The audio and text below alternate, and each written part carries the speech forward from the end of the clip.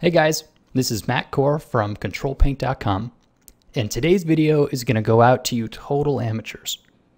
This is an issue that I think every new digital artist sits down at Photoshop at some point and makes this mistake.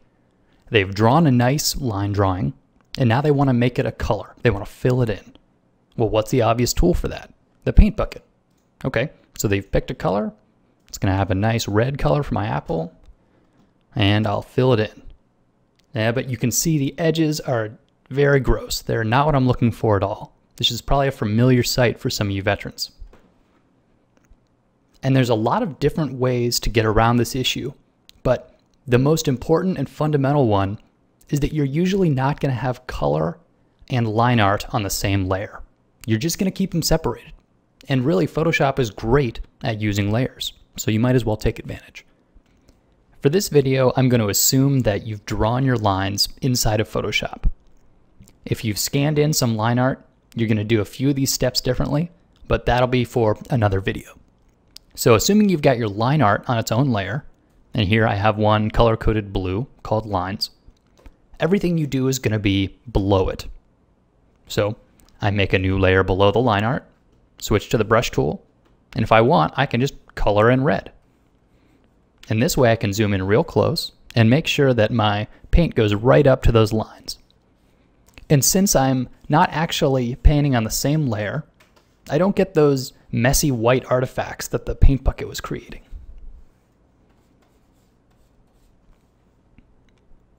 You reasonably might be asking, well, why would I want to paint if the whole goal was to quickly make the apple a red color? I want to use the paint bucket. Okay, here's how you use the paint bucket, but on its own layer. We're keeping the lines and the color separated. For this, I'm going to use the magic wand tool, which, as some of you veterans know, is not the most precise or elegant solution, but it's quick. So I'll go to my lines layer, and using the magic wand tool, I'll click anywhere in the background.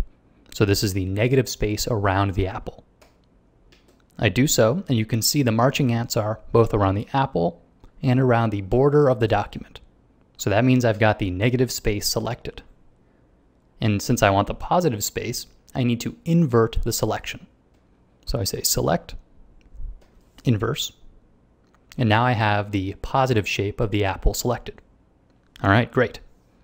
Now on a layer below the line art, I will use the paint bucket and fill.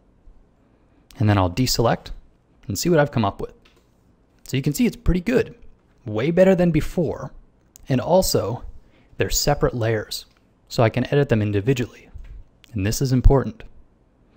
And over here where I've messed up a little bit, maybe I'll erase away some of that manually. But you see I can do that without worrying about destroying those lines. And making a few corrections like this is still way faster than painting it in by hand. Now there is definitely a more complete and technical explanation of why that initial paint bucket fill didn't work, why there was the yucky white stuff around the edges. But if you're just starting out, the really important takeaway here is that you cannot fill on your line art layer. Make sure to make a color layer below your lines, and to make that you're probably going to need to use some sort of selecting tool, like the magic wand, to get your initial selection. If this technique is old news to you, I apologize, but I really think it's an important thing for very beginners to see, and it would have saved me a lot of headaches.